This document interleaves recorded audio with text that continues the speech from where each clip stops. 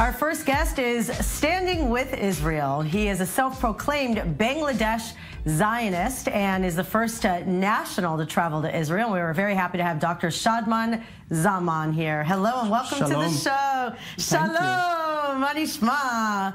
This is so great. You're such a fabulous role model, and I know you were saying that you came here like for the first time last year and you're already back. Where did this interest in Judaism and Israel come to be? So firstly, I want to thank the World Zionist Organization and Mr. Yaakov Hagoel for arranging this interview with you guys. Aww. And thank you for hosting me at your lovely studio, and also the Zionist Federation for this trip, the second time, my second time in Israel.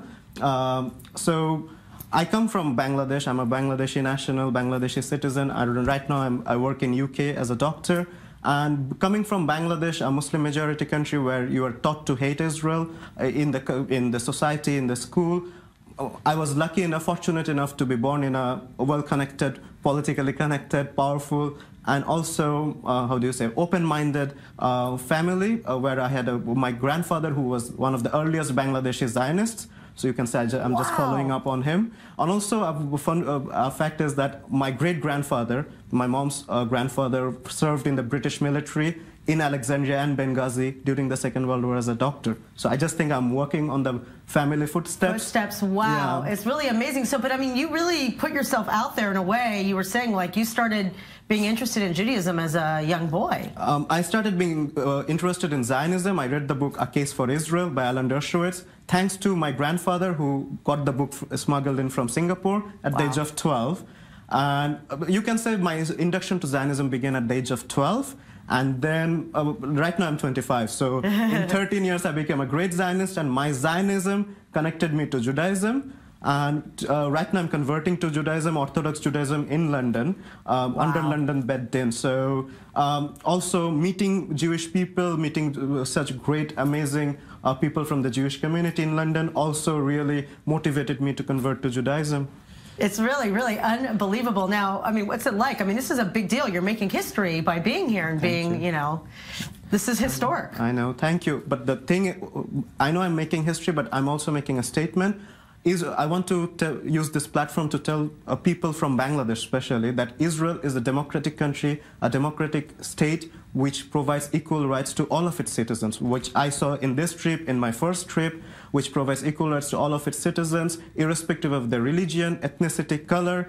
And I sincerely believe Bangladeshi people and also Israeli people, but Bangladeshi people would benefit greatly by being friendly with Israel. And I hope, Bezrat Hashem, very soon that day is going to come when Bangladesh and Israel will be friends. Well, listen, it's so great that, yes, we, first of all, it's a pleasure to have you, but for you to have this platform to do with this. However, you can't now go back to Bangladesh to actually talk about your beliefs. The thing is, I can't go back to Bangladesh because I'll be charged with high treason at the airport, because my passport says this passport is valid for all countries of the world except Israel. It literally says except Israel. Except Israel. It literally says that. But my parents are there, and I hope I can go and visit them someday in my country, and my friends are all there. So How do your friends and family feel about this? About the conversion or about Zionism? Yeah, just about the conversion. Obviously, they're Zionists, but are they you going to get them to come to England and do Shabbat with you and things like this? I would love to. The thing is, conversion. My dad is, as I said, is an atheist, so he's okay with it, sort of. He says,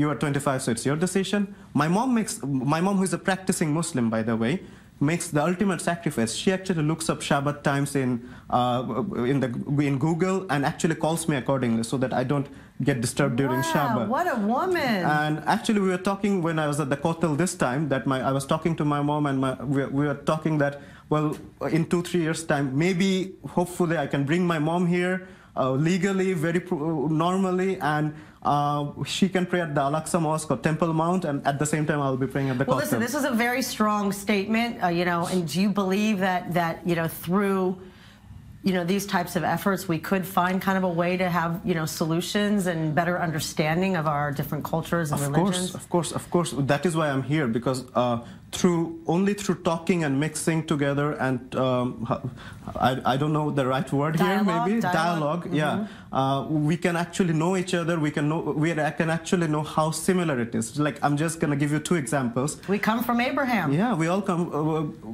but that's the religious example. The cultural, you know the word pita. Pita means bread. Pita also means bread in Bangladesh. The word for carrot is gajor in Bangladesh, and gezor in gezer in Hebrew. So your Hebrew is going to be better than mine in no time. Well, I'm trying to learn. Wow, really, it's really amazing what you're doing. And let's also talk about, you know, just the fact of, you know, what's going on in your country. I mean, is it getting worse? You know, it seems like there's a lot of, you know, Islamic zealots that are really kind of, you know, infringing on just basic Sunni, what is it, 85% or 87 or Sunni Muslims? Sunni. Yeah. So the thing is, the current government is the socialist progressive government, but there, as you said, there is 87% of Sunni Muslims, and most of them are indoctrinated into the Wahhabi ideology, which actually calls Jews with worse names that I don't want to mention. So was it really, growing up, did they really actively say bad things about Jews in Israel? I was always told Israel is the root cause of all problems. Jews are even in some of my school textbooks, it was said Jews are the mirror images of Satan